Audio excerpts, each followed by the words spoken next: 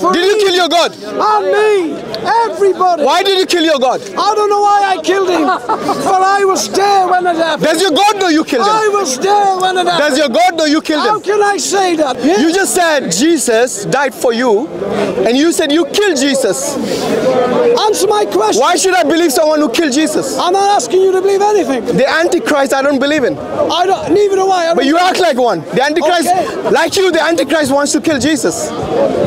Why do you behave like the Antichrist then? At least the Muslims don't behave like the Antichrist. We love Jesus. You are Antichrist. Is there anyone here who wants to kill Jesus? No. Like this guy? No. You see, who is the true Antichrist and who are the true followers of Jesus if he was here?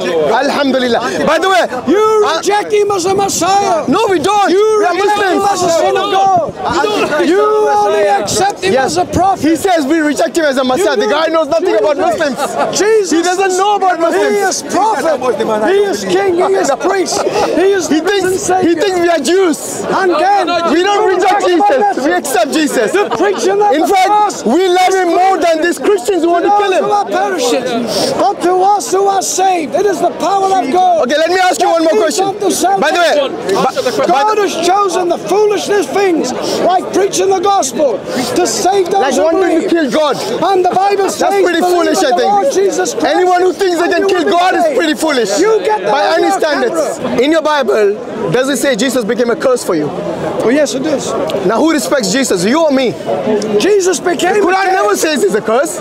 In Galatians chapter 3:13, it says he became a curse for you. Now you tell me, who would call their own God a curse? Thank you for bringing the gospel up.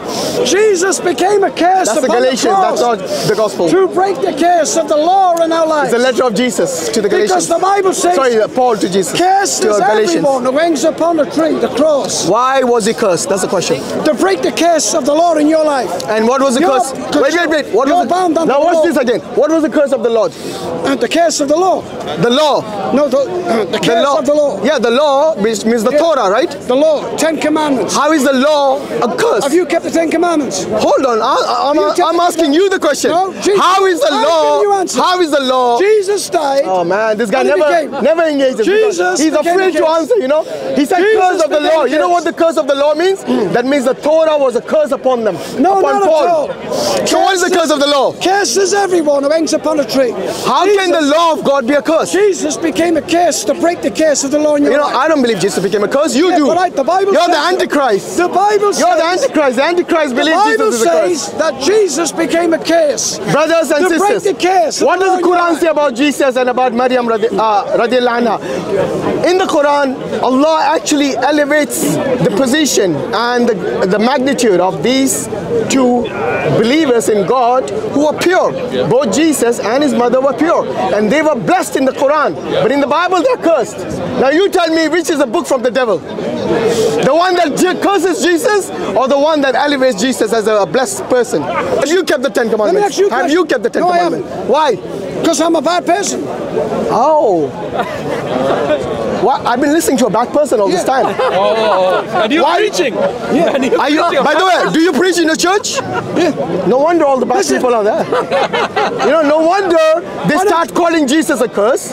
They say the law is the curse. When Jesus abided by the law, was Jesus circumcised? Listen, I got a question for you. Yes. The answer is yes. Listen. Did Jesus eat pork? No. Do you eat pork? Yes. Oh, look, with a big smile on his face.